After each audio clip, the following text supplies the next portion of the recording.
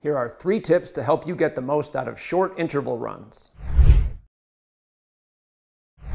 1. Consider the full interval set before you start.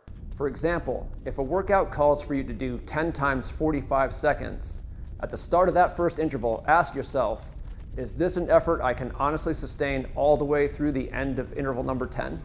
2. Don't skimp on the warm-up. You'll have a better workout if you take the time to warm up properly, including form drills and strides. 3. Try to avoid the common pattern of getting slower and slower in the active recovery periods between intervals as the workout unfolds. If you find you're covering less and less ground in those active recoveries, you're probably running the intervals too fast.